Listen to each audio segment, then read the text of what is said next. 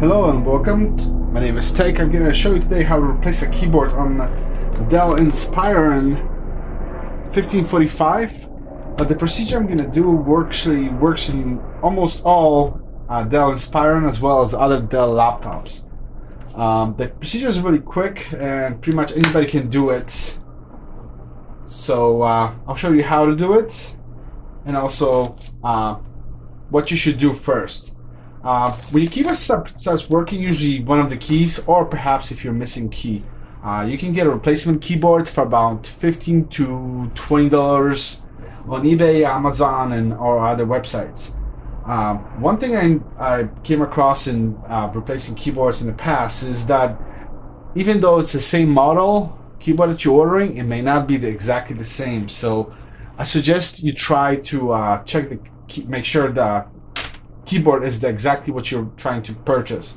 So best idea, since it's really easy, take the keyboard out, check the model number on the back, and that way you can check the wiring, make sure the ribbon is the same, and it will be a perfect fit. A lot of times what happens is same model, same laptop, has two different keyboards just because where the laptop was made. So let me get to it, how to replace the keyboard. In most laptops, and this one as well, what you want to do is always flip it aside, take out the battery. Pretty much anytime you're working on the laptop, you want to take out the battery to prevent damage. So what you want to do is look in the back, and you're looking for screws under the battery. In this case, I have two right here that I can see. They're not marked anything specifically, they're just right there in the middle. Usually when you have a lot screws in the laptop, they're meant for unscrewing something. So what we're going to do is unscrew those two screws. Put them on the side for safekeeping. I'm going to flip it back up. Open the laptop. And in most laptops, especially Dell, what you need to do is remove that top cover right here in order to get to the keyboard. On some laptops, you can just actually pop the keyboard and it will just pop out. You can see that it will be a little slot for a screwdriver, so you can pry a little bit and it will pop up. But most of the time, they're actually screwed in. I've seen both ways. So one thing is check, see if there's a spot where you can actually pry the keyboard from here. But if not, what you want to do is actually pry the top cover off. In this laptop, particular one, actually I can see that there's a slot for a screwdriver right here on the right side. So you can see that it's right there on the right side. So what I'm going to do is put my screwdriver in there and pop it up. Now then, after that, you can probably safer to use if you use your hands. That way you don't break anything. Just slide your finger below it, so that way all of it comes out. Now that we got the cover off, you will see that we have two screws holding the keyboard right here. One here and one here, right on top. So we're going to take that off.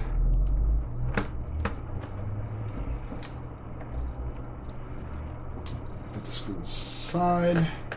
Make sure you don't lose the screws, because they're small and they're really easy to lose. Okay, second one. Now what you want to do is take a screwdriver or something, even plastic, to pry. We're going to push the keyboard out. So it slides out.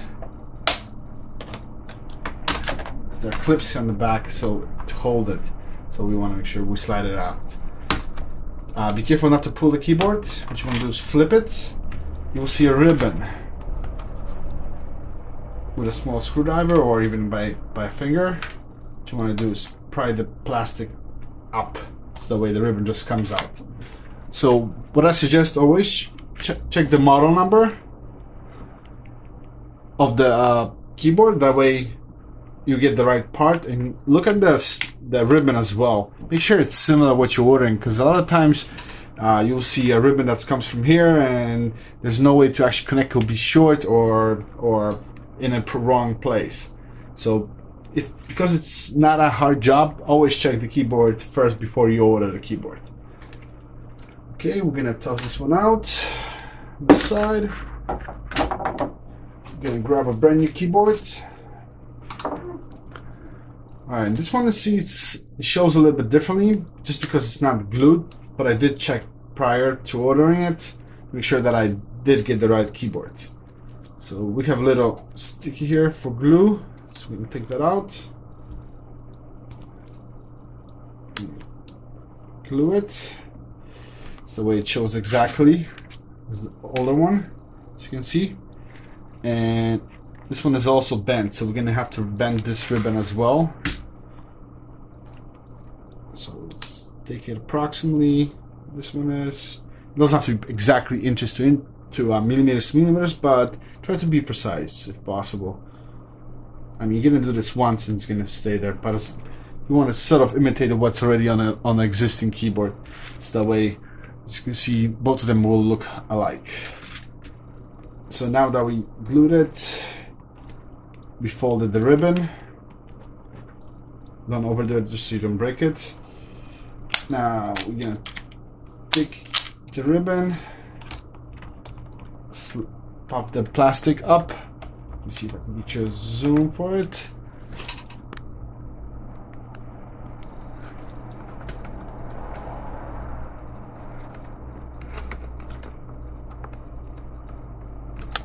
Okay, blue up most of the time. So this is up. Put it in the right place. It should fit in perfectly. Then we're going to close it. We know the ribbon's folded now. Place it in. Make sure it's in properly.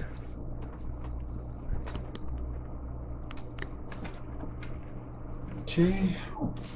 Now we're going to screw the keyboard back in. Don't force it. If it's not fitting properly, that means there's something wrong, and you should double check why it's not going in properly.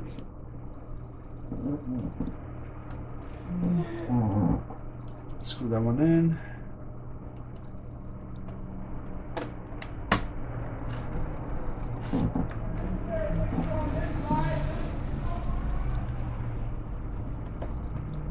Second screw. Alright.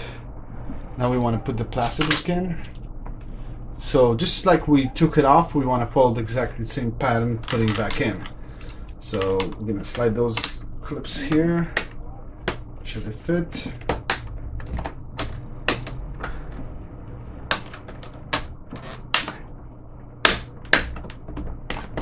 Press it in so that all the clips click. Alright, I'm going to close the laptop, flip it over, put our screws back in. Those are the screws that actually hold that back cover, so that's why we want to take those off first. Sometimes what I found in other laptops is there's a screw right in the middle that actually holds the keyboard. So if you see there's a screw right there somewhere, and your keyboard doesn't want to, no matter what you're trying to do, doesn't want to come out, chances are there's a screw right here that you can see actually from top that actually holds the keyboard. But most of the time it's not. I've seen occasions where that happens. That is on some laptops, other brands. Okay, let's put this one back in.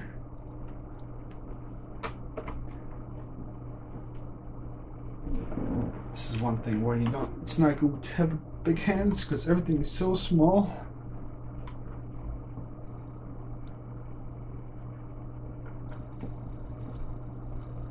You see, this screw does not want to connect, so since we have to push the cover back in because it popped out. Okay, this one goes in. Go back, flip it. As you can see, this one popped out. Okay, try it again.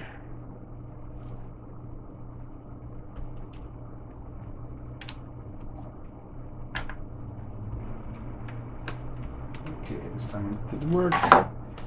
You can put a battery back in.